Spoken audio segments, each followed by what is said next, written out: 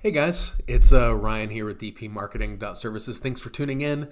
If you've never seen our videos before, we do digital marketing for plumbing and HVAC contractors throughout the US and Canada. And on these sort of videos, we try to come at you with just tips and tricks to help you grow your business. Sometimes it's about marketing, sometimes it's about understanding different business aspects. And today's going to be one of those. In a lot of the clients that we work with and a lot of the markets and on various Facebook groups, there's a lot of conversation about, how do you stand out? And there's a lot of people talking about, well, you should wrap your vans and you should do this and do that. And all those are fine and good, right? This isn't about, this video necessarily isn't about differentiating. What this video is really about is helping you as the owner or manager of a plumbing or HVAC shop understand the different forces that are at play in your business that you always have to combat against. Sometimes these are things that you probably may know and they sound really obvious. And sometimes these are things that you haven't really thought about it in this sort of category. So several years ago, there was a business strategist named Michael Porter who he wrote a lot of different sort of ideas that were very, very good ideas. And one of them is what we now call the Porter's 5 Forces. If you studied business in college or any sort of graduate level, this is something you would have talked about. It's a little bit academic, but the more you understand these 5 forces, the better you can kind of position your business to grow in your specific market and in your specific economy. So here's how this works. You have 5 forces. A couple of these you're going to know and you go like, got it. But a couple of these you might not think about. The more you think about them and understand them, the better your company is positioned, okay? So the first force that your company has, all companies have, is competitive rivalry or competition, right?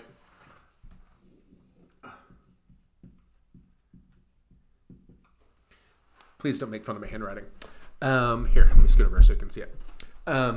So the competitive rivalry is the first of the 5 forces. And you know this, right? This is your competition. This is the other guys you compete against on Google or Facebook or whatever. These are the competitors that are also doing your same service in your same service area. They create a force. It's a force because if your pricing is 3 times as much as their pricing, that's a force for you. If they have a larger staff than yours, that's a force.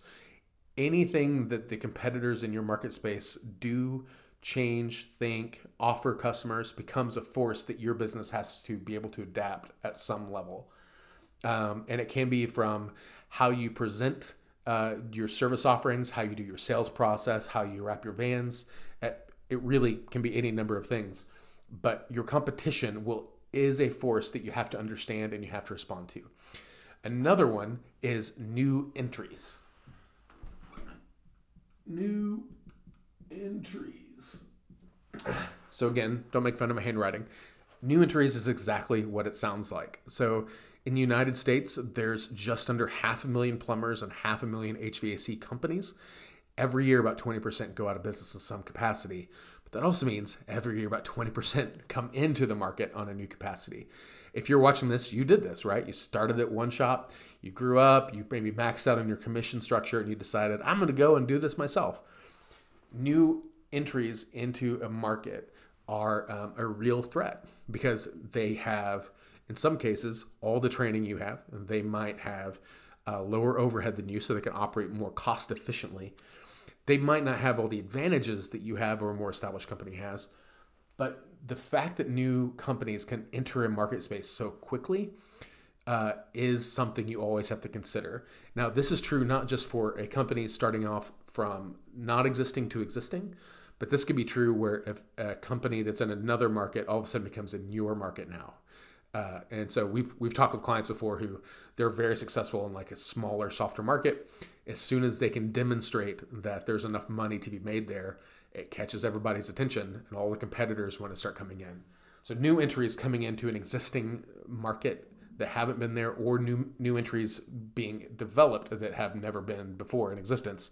This is something else you have to keep an eye on because this is always going to be a pressure for your business.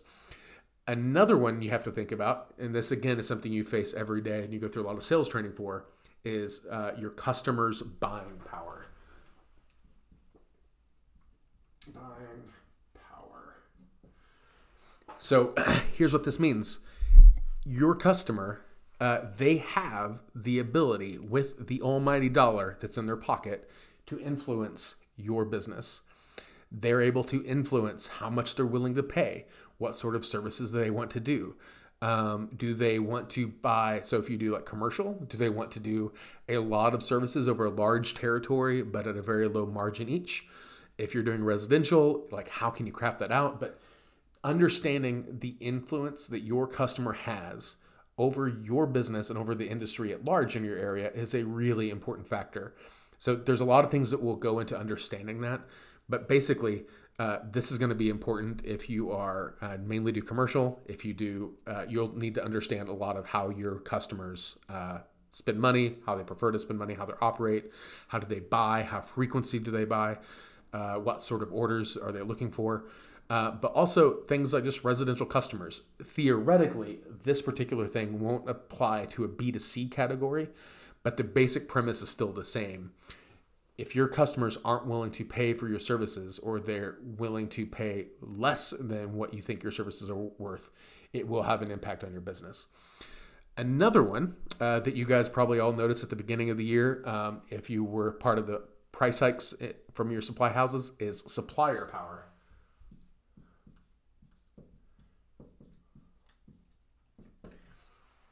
And supplier power is exactly what it sounds like. Your business depends on your ability to get supplies and parts for you to do your job at a price that your business can sustain. Now, these things are opposites, right? If the supplier power price goes up, if they start saying, hey, all of a sudden the parts that you're getting from us are now 25% more, but your customers are saying, we're not going to pay 25% more. In fact, we want to pay 25% less, you have a problem. These things are opposite ends of the spectrum, and they create a tension for your business you have to figure out how to manage. The last thing on this list is threat of substitution.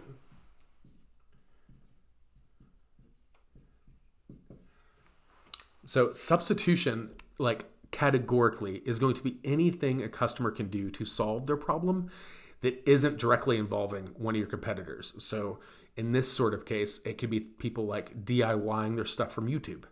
Right? They're still solving their immediate problem, but they're not using a competitor to do it. They're not going out to a new entry to do it. They're just going to find another way to solve their problem.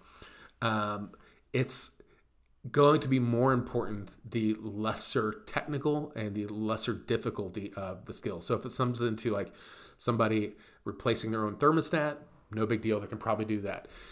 For some people, swapping out a garbage disposal may or may not be in the substitution category. But when you go into like repiping a bathroom, the likelihood that somebody's going to be able to substitute that themselves is pretty low. But in all these categories, right, new entry, buying power, substitution, supplier power, and competition, these are 5 distinct forces that absolutely have a massive impact on how your business is structured and the way you need to make decisions.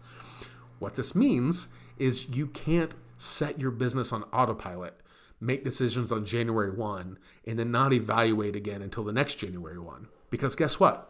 All of these 5 things are changing throughout the year.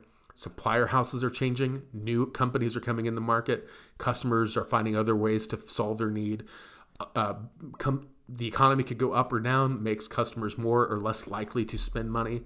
All these things are constantly changing, and they constantly need to be evaluated.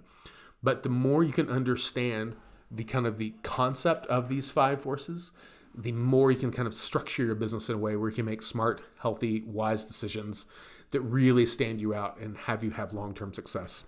So it's a little bit of an academic video this time, but it's not always as simple as be cheaper than the other guy or be better than the other guy or just outwork the other guy.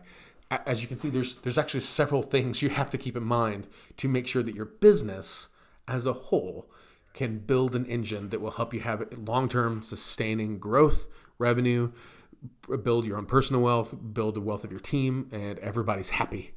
If you ignore any one of these, it could be catastrophic. But yeah, curious to know what you think on this video.